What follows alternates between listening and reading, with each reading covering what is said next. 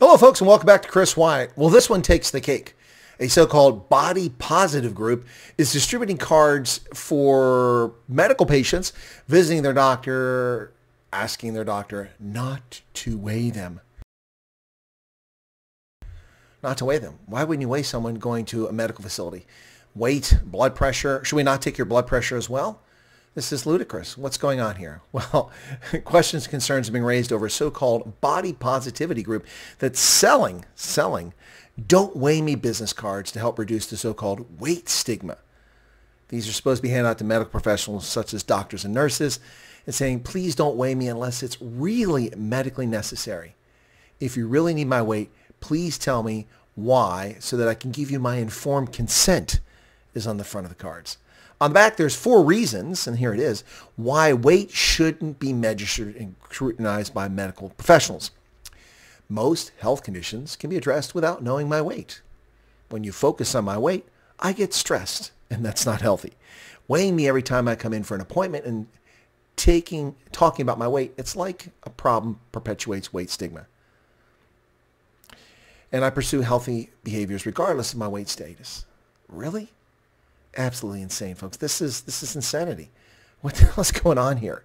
Listen, this snowflake, whiny, spoiled, rotten children syndrome, which is affecting adults of multiple generations in our societies, is ridiculous and off the charts. First, we pander to people with 8,000 different genders. We pander to people with different orientations. They're absolutely ludicrous, many of these things. And people who question stupidity are accused of being hatred or hateful or phobic of this or phobic of that.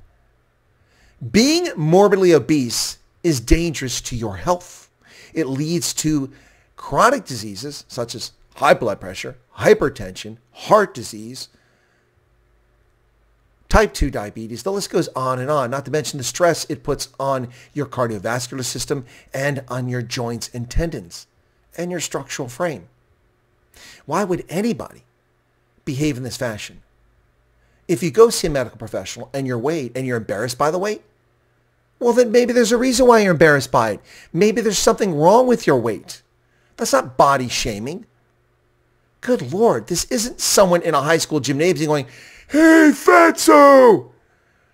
This is a medical professional, a doctor or a nurse most likely, who is checking your blood pressure and getting your vitals and ask you questions about your condition before you see a physician.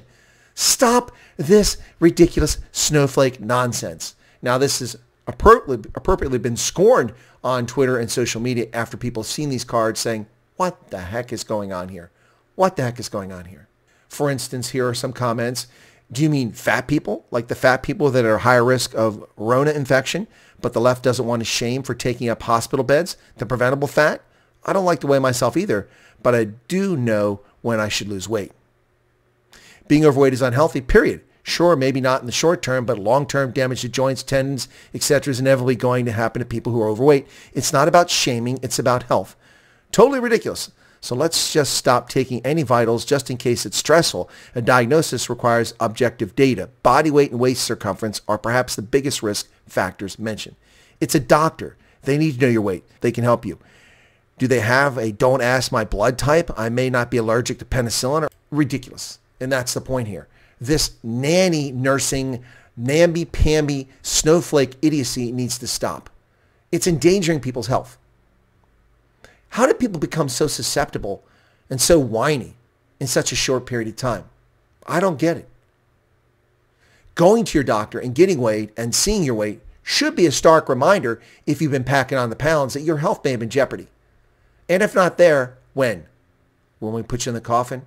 Stop being a baby about this. Grow up, people. It's important and vital data that is necessary for a physician to diagnose your condition and help treat you and prevent suffering. Grow up, you whiny little babies.